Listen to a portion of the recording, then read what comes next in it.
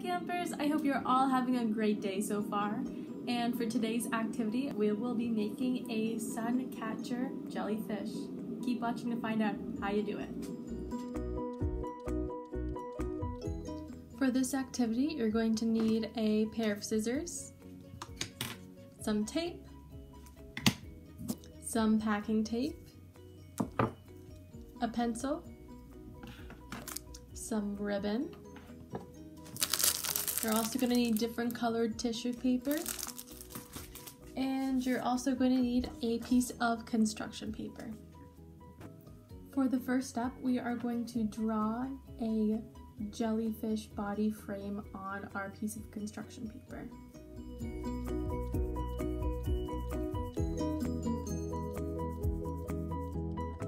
Now that we have the frame of our jellyfish drawn out, we can now cut it out.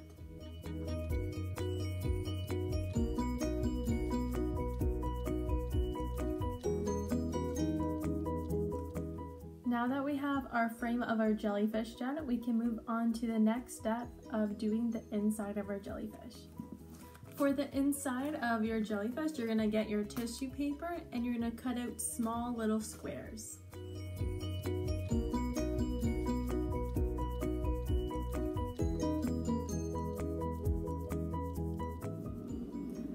Now that you have all your tissues nicely cut up, you can grab your packing tape and your jellyfish frame, and with your tape you can tape from one end of the frame to the other side, making sure that all the open space in the middle of the frame is covered by the tape.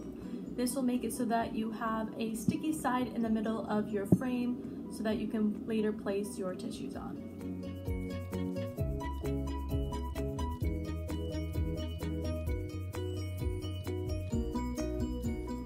Now that you have the sticky side in the middle of your frame, you can start to cover it with your tissues. And don't worry if the tape or tissues go outside of the frame, you can later cut it off.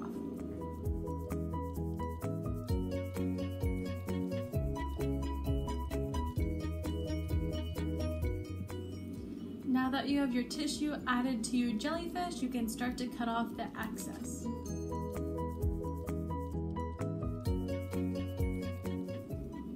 Now that you have all your tissues added to your jellyfish, you can now tape the other side just to make sure that the tissues don't get loose and fall out.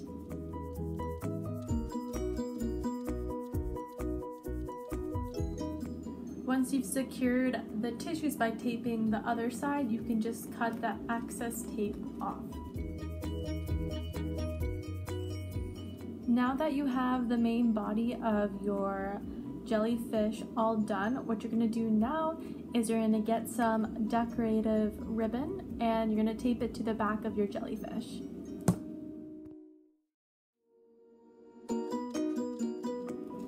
Now that you've finished adding the tentacles to your jellyfish, it's time to make a little hanger. To make the hanger, all you're going to have to do is get a small piece of your ribbon, fold it in half so you have a little loop, and then you're just going to tape it to the back of your jellyfish.